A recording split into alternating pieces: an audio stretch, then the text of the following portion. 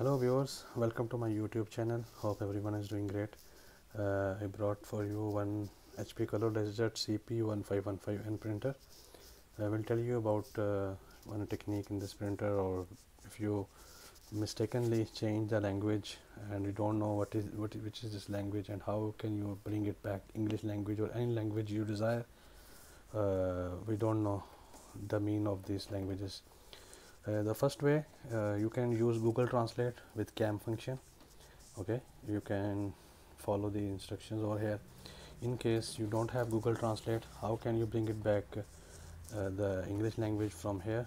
You have to press right arrow for 2 times, 1 2, then the OK button again 2 times, 1 2. Okay, this is the language section. Which is your desired language? This is English. You can bring over here, press OK and go back, power off and power on. Automatically will restart to bring the new settings over here.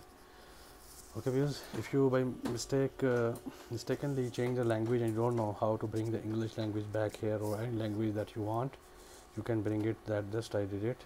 Right arrow 2 times, then straight away OK button for 2 times.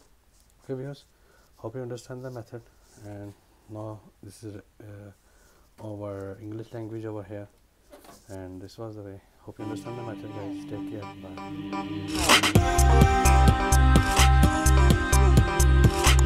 Bye.